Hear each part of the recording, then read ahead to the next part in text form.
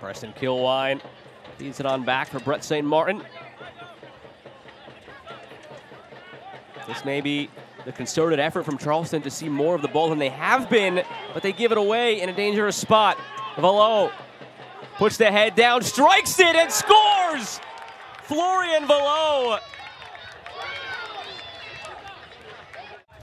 Yeah, this didn't look too threatening. Valot was a long way out from goal. He didn't look like he struck it as cleanly as he would have liked, but goalkeeper looked like he took a little bit too long to get down to that, and it's in the back of the net. In the first 15 minutes of the game, Miami FC find themselves 2-0 in the lead. You highlighted him as your player to watch. He had 17 chances created and 2 assists coming in.